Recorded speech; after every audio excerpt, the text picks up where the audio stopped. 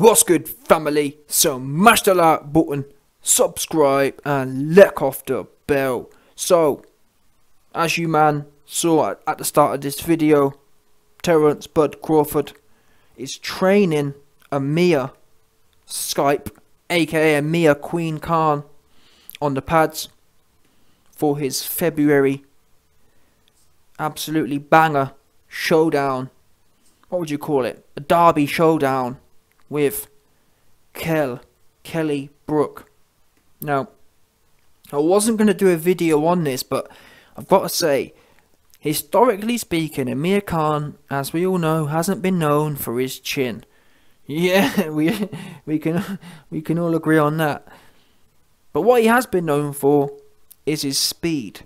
Now, I don't know, maybe it's me, but he just looked a bit slow, man. His hands look a bit slow. Amir Khan's known for rattling. Maybe it's just a bad angle. Maybe it's just a bad clip. But Amir Khan, in my mind, was known. He wasn't known for power, but he was known for just rapid hands. His hands he looked old, really. Is it a shock he looks old? Not obviously it's not a shock. He's been old. He's been KO'd. He's been quit.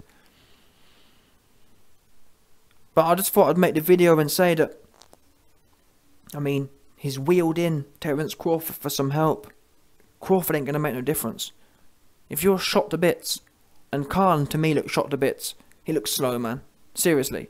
Don't forget, this is Mr. Khan. He goes, you know, super quick hands. And the worst thing is, he's not even that old. When you think about Pacquiao was still sharp. At 43, this dude, Khan, man, he's slow as molasses. Super slow. Hitting the pad with Crawford. And I think Amir Khan wielding Crawford, trying to get some of that magic dust to wash off on him. That's what I think it is. I think he's trying to get some of the magic dust to wash off on him. Listen, Khan, I respect you to some extent for taking this fight, even though it's 5-6 years late. No word of a lie.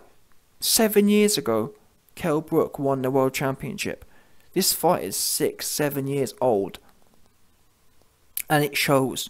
But then again, I'm roasting Khan, but we haven't seen Kell Brook, and I'm not being funny. Kell Brook's last fight against Crawford was a whopper.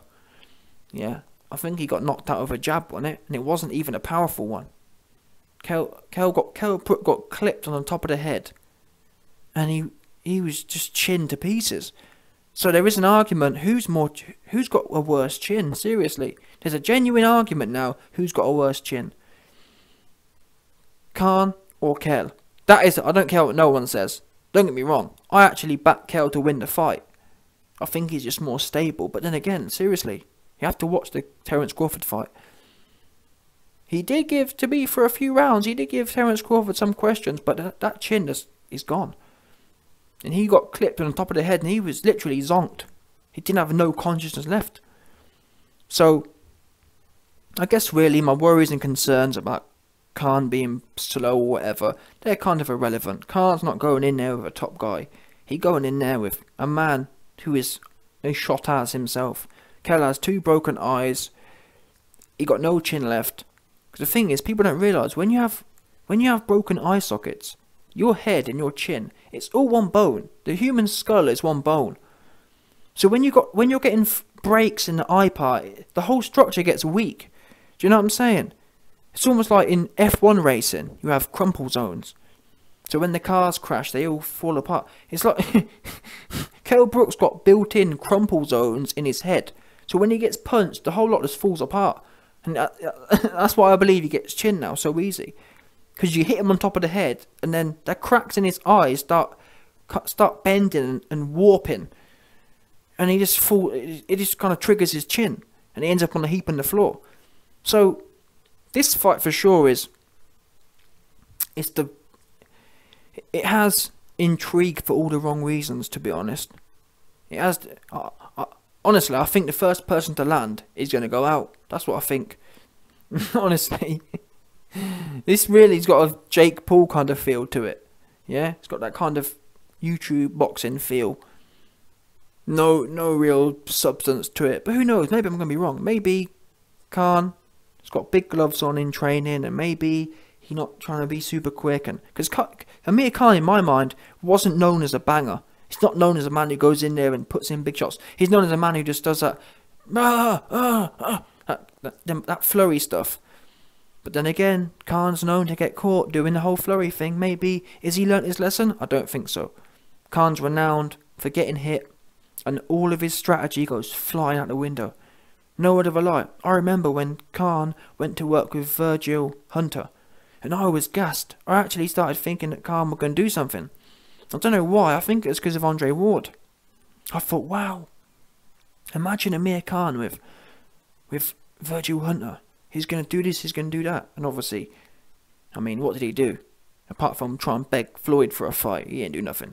So it's one of them ones, listen. We'll see what happens anyway. It's not long now. What, a month? So, maybe Terence Crawford can do something. Terence Crawford's been in there with both of them.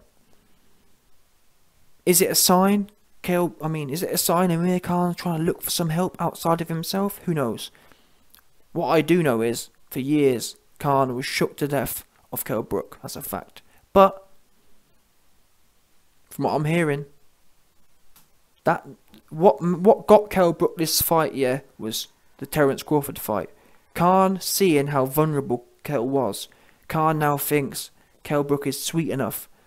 I'm hearing from people close to Khan that Khan is saying to himself, all I've got to do is put one on that chin, and he's going to end up zombified again. That's what I'm hearing Khan thinking. And maybe that's why he's not throwing flurries. Maybe that's why he's focusing on singles now. He's just going to go in there, put his chin down and try and put one on Kelly. Who knows? Who wins the fight? In fact, that might be worth some coins. Actually, no, it won't. No, scrap that. These man's chin is too vulnerable. Yeah, too chinny. So, we'll see how it plays out anyway. It's interesting, in my opinion.